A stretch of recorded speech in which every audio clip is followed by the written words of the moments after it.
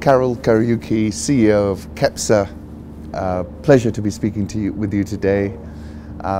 Carole, first of all, just from a personal point of view, I think we both came back at the same time. You were in North America, you came back to KEPSA, and now you're running the show.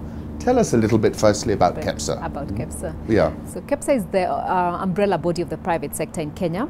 It really brings together the whole private sector, the associations, the different sector associations, Kenya Association of Manufacturers, Federation of Kenya Employers, and all the other different associations together, but also the corporates.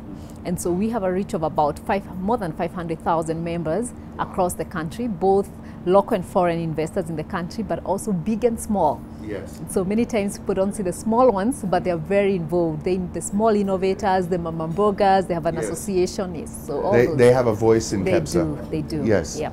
And you've been playing a big role. I think you have a KEPSA roundtable with the president. It seems that you really have a lot of high-level buy-in. Do you want to just briefly touch on that? So the way we work, our mandate is really the continuous business environment of the country for the investors. And so we have structured engagement with government, because instead of having ad hoc, where there's a problem, then we run to government, we have established structures. So the highest structure is the presidential roundtable. And then with that, then before that, we meet with the ministers with what we call the ministerial stakeholder forums. And the different sectors are organized around sector boards in KEPSA. They work on their issues and the policies they want to see changed and the acts and all that. And then they meet with the ministers. We try and resolve as much as possible. And then the president is able to get a brief of what's happening, but also resolve the issues that only him can resolve. But we also have the same structures with Parliament, through what we call the Speakers Roundtable. That also meets once a year, but before that we meet with the committees of Parliament and work on the different agendas of Parliament. So we do have that. We also have with the Council of Governors, because now we are a devolved system, so we do meet also the governors and work the same way. But we also meet with the Chief Justice because of commercial disputes. And right now we are lucky that KEPSA is hosting what is called the International Chamber of Commerce, Kenya, which is mandated internationally to resolve commercial disputes and all that. So we are doing that. So that's really a brief of our structured engagements, apart from all the different engagements with the different agencies, KRA and all that. Yes. And what is your mandate? What are you trying to achieve? Are you trying to create more jobs? What are you trying to do?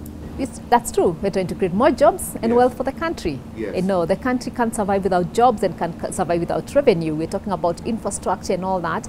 That revenue comes from the private sector. And so for us, how the private sector is doing in the country determines where we are going economically. And so a vibrant private sector, a private sector that's growing, that means there are more jobs and there's more wealth for the country. And so that's my work every day, to see that the private sector is thriving in the country.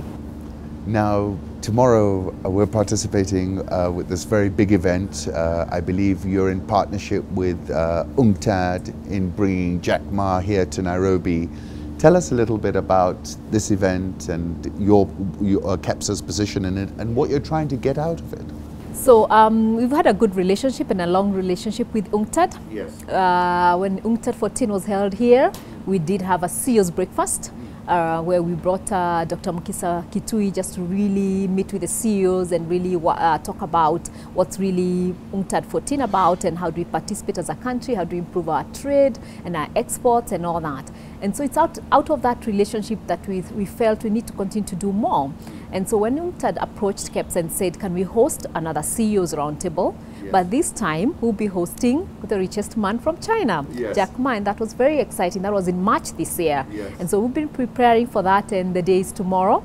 And we've held a lot of big investors in this country. Those who come with presidents, whether President Obama and all the others, we've hosted them. And so for us, even hosting just an investor away from the presidents and all that is very, very exciting. And so we're really looking forward. The event is sold out. So there's so much interest, but it's exciting. And I think for us, what's also very exciting, we've been encouraging business to say it's election time in Kenya. But investment shouldn't stop. The economy shouldn't stop. The economy should be separated from the politics of the day. And so Jack Ma being in the country is rubber stamping that same message. Fantastic. Now, you know, Jack, obviously, I was reading through his story, raised $60,000, created this Alibaba company, which is now market cap is $377 billion. like 7 times our GDP.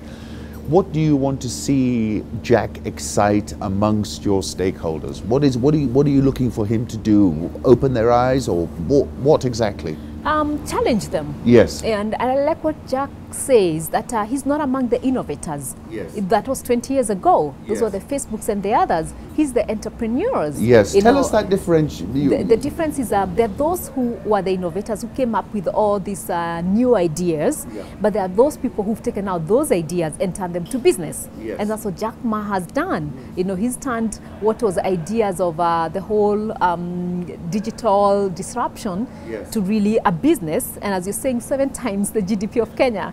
And so that's what I want him to challenge the Kenyans to say, you know what's Africa waiting for? Yes. You know, we have all these innovations. We keep priding ourselves as Kenya, Yes. you know, the land of innovations, the land of M-Pesa, but beyond that, you know, Yes. what are we really waiting for? Because the jobs are not the same. Yes. You know, we can't sit here and say, you know what, Asia waited for the manufacturing jobs to leave Europe and North America to come, and so they benefited and they got the jobs. Yes. And we can't sit here and say, now we're waiting for the jobs from Asia. No, it's a 4th industrial revolution, which means it's a time of technology and internet, and so the jobs are different. Yes. And so that's a thinking I hope that the Kenyans will be left with, and that the Kenyans can turn already a vibrant innovation spirit to really business and create the jobs that we need. And why Kenya? Why Kenya for Jack Ma? What is the thinking there? I think there are several things Yes. that Kenya has that's going for us. One is this openness to business, unlike maybe some of our neighbors. You know, many people want to go to Ethiopia. There's a lot of resources and all that, but it's not as open to business as we are. You can't even repatriate your profits and all that out of Ethiopia. But also, we're the gateway to Africa. If you really look at where we sit in the map, really at the center of the map, but by the sea. Yes. You know, so that makes us the most favorable country for anyone who wants to come to Africa and go to any part. It's almost 5 hours to each end of Africa. Yes. You know, that makes it very, very exciting for us.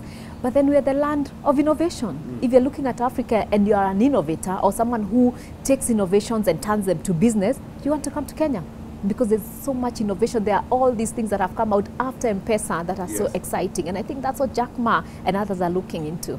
Fantastic. Thank you so much, Carole. We look forward to tomorrow. I look forward to tomorrow. I think it will be exciting. Thank you. Thank you. Thank you.